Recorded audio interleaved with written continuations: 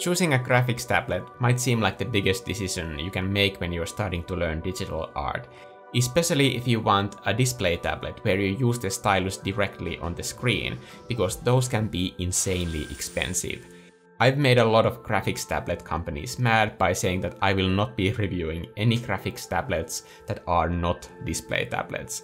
When I said this also on my Instagram feed, it also annoyed many people who use tablets, such as this one. And yes, I use this one as well. I want to get this out of the way so that you can understand where I'm coming from. Drawing with a graphics tablet, such as this one, is its own separate skill. To look on a separate monitor to see the input your hand does somewhere else is not something that comes naturally to everyone. In my art classes, I sometimes have students who are using a tablet for the very first time. In those schools where I teach art, the tablets are almost always ones that don't have screens in them, just because they are usually so expensive for the school to buy. Now, I'm not saying that everyone has challenges with those tablets, but a large portion of students do. I think art is hard enough on its own to learn without adding this whole extra skill to learn before you even get to learning art. And that's the reason why I would never recommend buying a non-display graphics tablet in this day and age. Especially because the prices of display tablets have been reduced to literally less than 20% of what they used to be. I mean, back when Wacom and dinosaurs ruled the earth. This Artist 16 pen display 2nd generation tablet by XP Pen is a cheap graphics tablet in the space of display tablets. That's one of the reasons why I agreed to do this review. The second reason is a much bigger one, which is just corruption in the space of hardware reviews. Let me explain, because I feel like this is really important. It is shocking how many hardware brands have contacted me personally to do paid reviews on this channel. Obviously, a paid review is not a review at all, it's an advertisement. There are so many things that have been suggested to me from different companies that are just completely unethical, no matter how I think about it. That's also why you won't see even any affiliate links to this product in this video. If there is an affiliate link in the product being reviewed, then obviously I would have a monetary incentive to make this product seem more appealing than it actually is. This corruption issue is much bigger than what you can even possibly imagine. Every single brand, except Wacom, has sent me these questionable offers. I hope that you take that into consideration when you see reviews on YouTube. Also, I'm not giving Wacom a free pass here. It might be that they just don't care that I even exist. I'm not going to name names because it's not my style to call anyone out, but I see other people agreeing to these sponsorships, and I can see from either the timing or content of those videos that they're working under the same offers that were presented to me earlier. Now, with that out of the way, XP Pen sent me this tablet, but all the opinions expressed in this video are my own, and at no point did XP Pen get to approve or view the content of this video before it being published here. Even so, I think it's important to underline that I get to keep this tablet, even if it's a cheap tablet and I don't really need it at all. For the sake of transparency, I think it's important for you to know that something of value did change hands for this video to exist and to happen. I'm sorry for that whole rant, it's just something that I feel really strongly about. Let's look at the actual tablet now. The packaging is nicely minimalistic. However, I don't see why the tray for the product itself needs to be plastic at all instead of cardboard. I also got 3 different adapters for the power cord. I hope that in the future when you order products such as this one, you could have the option of selecting just one of these for your order. Your region has only one kind of power outlet anyway. Getting 2 extra ones you have no use for just seems like unnecessary e-waste to me. My first impression of the tablet is that it looks really good. I mean, just as an object, I thought that this is a really good looking tablet. I was surprised that there were color options at all. I got the blue one, but it's closer to petrol blue, When selecting the color, I was a bit worried how the color of the tablet would affect the way that I perceive the colors on the screen itself. Considering that the color is on the sides and on the back of the tablet, this really turned out to be a non-issue. If this was my first ever tablet, I would have probably gone with the version that doesn't have any color in it. But it's kind of exciting to get a tool like this with a little bit of color in it. Honestly, I kind of regret not going with the pink one, because I think that looks kind of cute. This tablet is quite thin too, and that's what got me really excited to try it out. I have a 21-inch Wacom Cintiq, back from the days when they came with metallic stands, and even though that Cintiq is still nice to use for painting, it's just way too big and cumbersome to move around. This might not be an issue if all you want to do on your desk is just digital painting on the same device. I do all kinds of art on this desk and edit all of these videos. I need to be able to move around my tools quite often. For that purpose, this pen display is perfect because I can just lift it off the table with one hand, and I don't need to unplug all the cords like you do need to do with those older Cintiq stands because of the way the cords are attached. The screen resolution is 1920 by 1080. Which on paper seems like honestly not a lot of pixels. After some research, I found out that this is still a pretty common resolution for display tablets even today. Even many of the current Wacom tablets that are way more expensive still use this exact same resolution. When I switched the screen on, I wasn't immediately shocked by some very chunky looking pixels. What really slaps you in the face though, in a very negative way, is the massive size of menus in programs where the menu size is dictated by the resolution of your screen. Luckily, most programs have a full screen painting mode, and after some time it wasn't that intrusive. But for editing though, this would be an issue because of the lack of space. The screen really is the most divisive aspect about the whole experience. At first I thought it looks extremely dark. Even when I bumped up the light brightness all the way to 100, it still looks like my iPad brightness at 50%. However, this might also be the reason why it's so cool.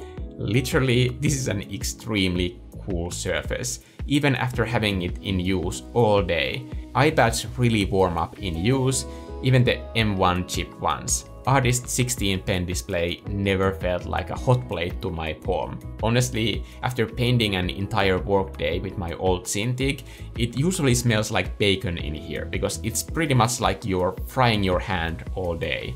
By the way, the tablet comes with one of these gloves that I'm not going to say anything about because I will never be wearing one of these. The whole idea just seems weird to me. If any tablet maker wants to send me an art cape, I will gladly wear it because everyone knows that capes improve art skills immediately. I just know that someone in the comments is going to take this personally, but damn it, I don't have to like your fancy art glove. Wear it if it makes you happy, I don't care. Everybody, please just chill. Anyway, back to the tablet.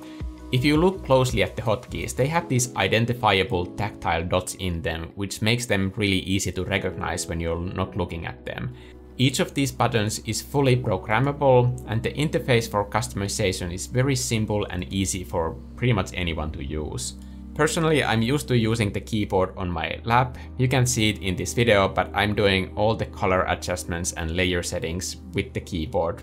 If you are left-handed though, those hotkey buttons don't have to be on the left. You can rotate the entire screen in settings. Even that USB-C cord can be plugged in either direction, depending on where you want the cord to go. Probably the most important aspect of any of these tablets is the pen itself, or stylus, whatever you want to call it.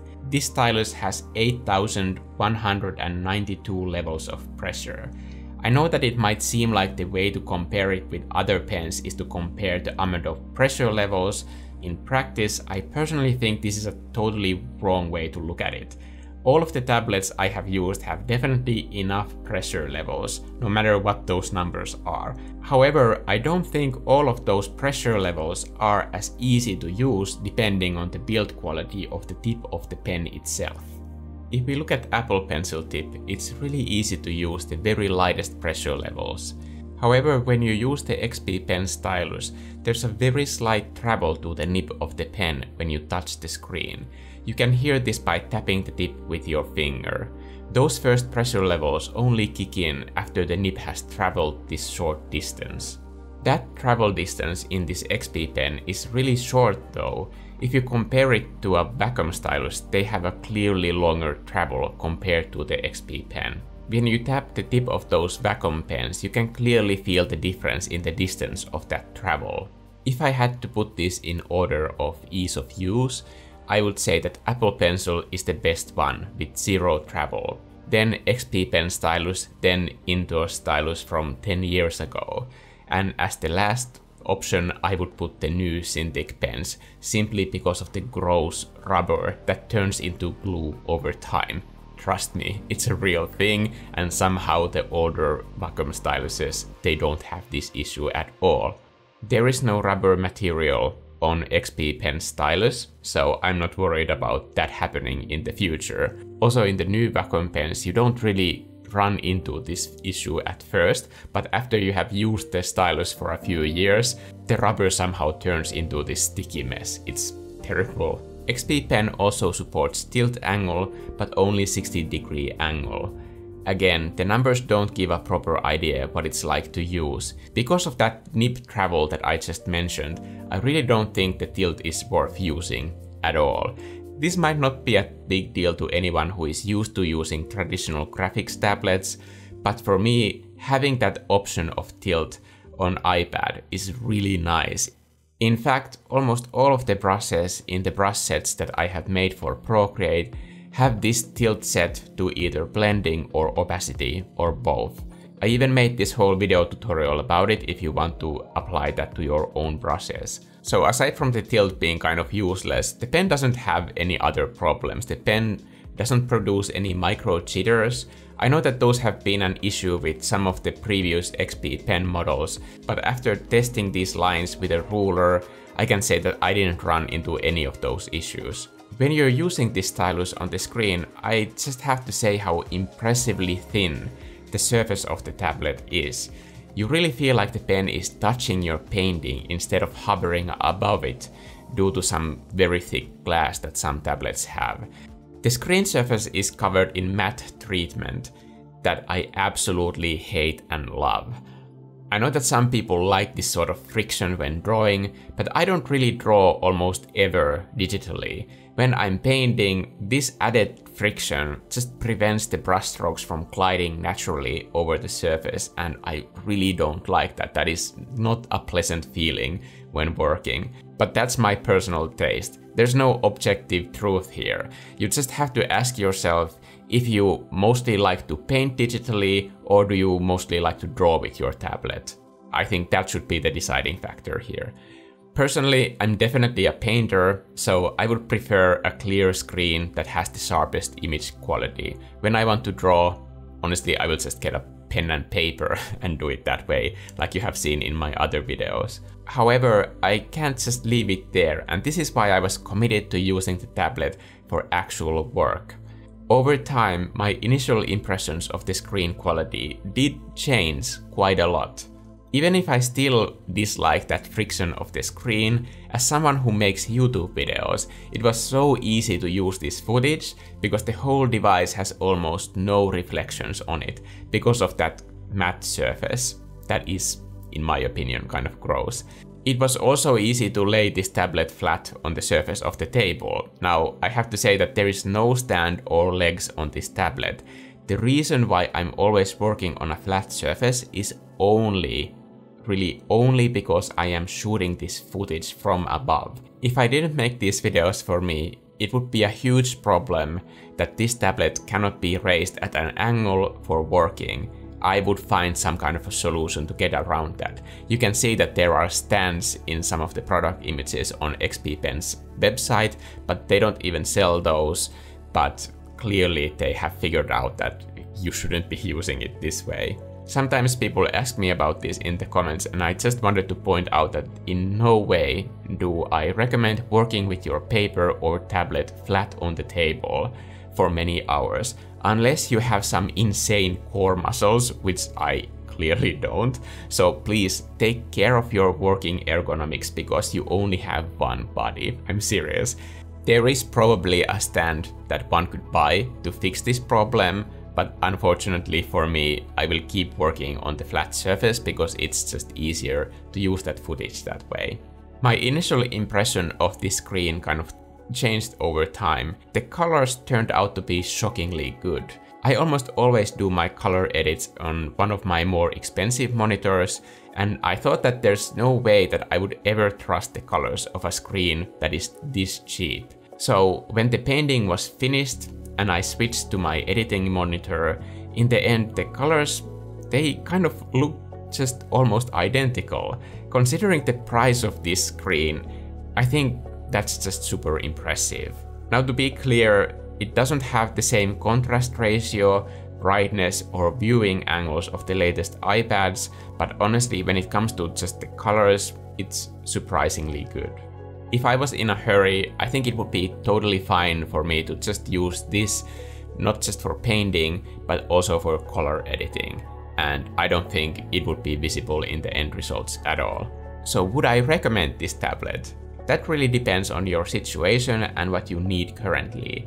The price point is honestly great for what you're getting here, both the screen quality and the pen.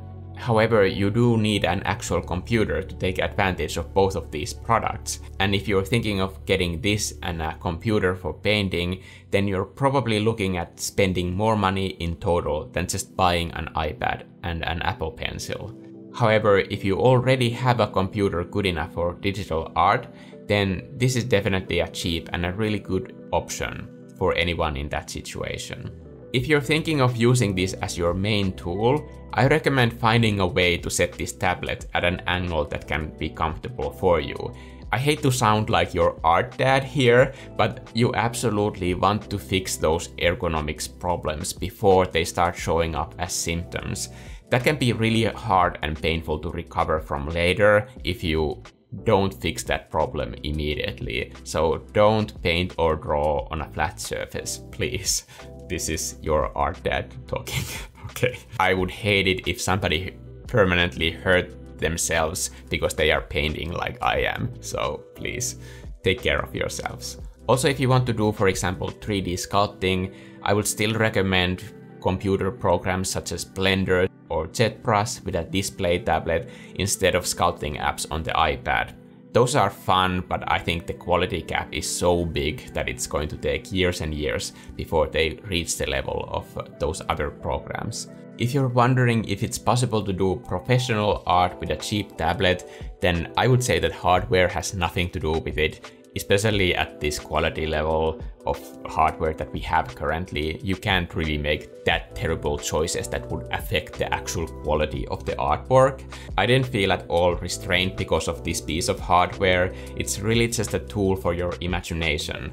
Hopefully everyone who follows this channel understands that your imagination is something that can be trained and improved with practice. So that's all on you.